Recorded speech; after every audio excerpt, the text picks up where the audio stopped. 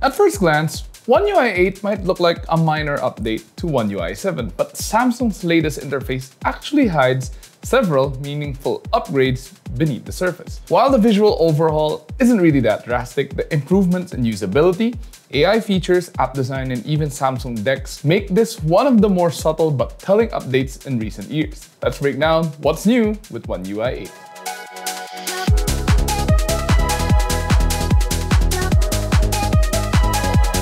Samsung has kept the familiar layout for the notification and quick panels, but with some small visual refinements. One UI 8 adds slightly more defined borders and rounded accents across system panels for a cleaner, layered look.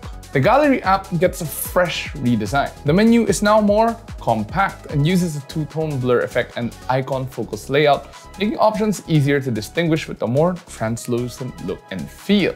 My Files. A sleeker, more itemized layout replaces the old blocky list, allowing more information to appear on screen. It's easier to browse and optimize for a more hybrid one-handed use. Samsung Internet adopts the same visual language as Gallery in terms of UI, with a redesigned tab bar and menu layout, improving consistency across core apps. The Weather app now features a more 3D and lifelike scene, complete with layered visuals like clouds, grass, and sand dunes, replacing the previous flat, more 2D-like graphics. The Calendar app introduces a smarter and more intuitive layout. You can now toggle between event and reminder without having to choose one at the start. Meanwhile, the Reminder app ditches the old hamburger menu for a cleaner, tile-based layout and 3-dot menu at the top. Multitasking gets a small but clever boost with the 90-10 window ratio, letting users minimize one app to pretty much 10% of the display and being able to quickly switch between the two apps in the 90% view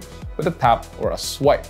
I mean, it's technically faster than gesture switching between apps, as you can see, but you can still just gesture switch should you want to. New in Samsung Labs under Settings is the back swipe preview, which if toggled, pretty much gives you the same animation iOS has when you swipe from the left of the display to go back in the menus or a browser, which in turn gives us a preview of the previous screen or the menu. Now do note that this option only appears in Labs when using swipe gestures over buttons for navigation. What used to be referred to as DeX in the quick settings panel is now wireless DeX, which is more of a naming update rather than a functional change.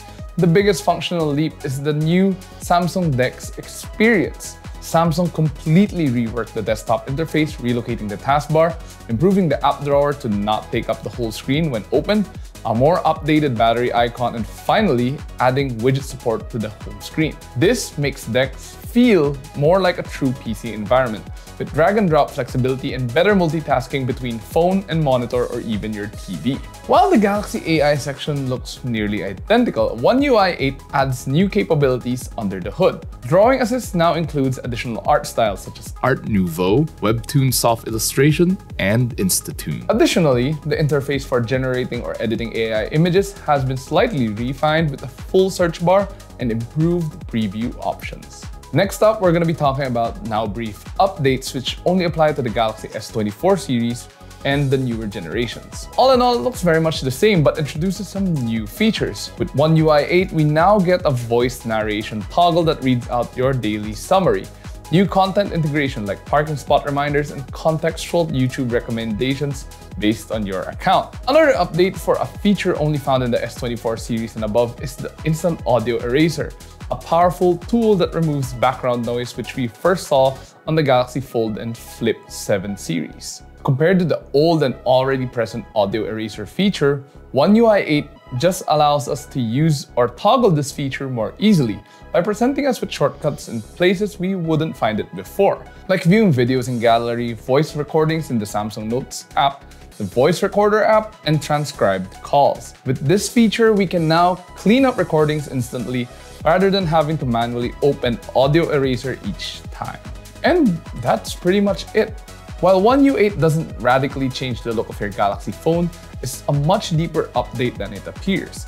Between the refreshed core apps, new Galaxy AI tools, system-level multitasking, and the revamped DeX, Samsung has brought meaningful quality of life improvements throughout this update. If the hints of One UI 8.5 are anything to go by, we can expect an even bigger visual overhaul next time. So, what do you guys think of these changes between One UI 7 and One UI 8?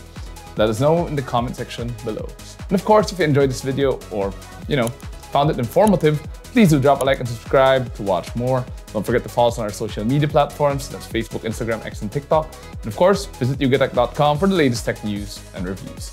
Once again, this has been Jose with One UI 8, and I'll see you guys in the next video.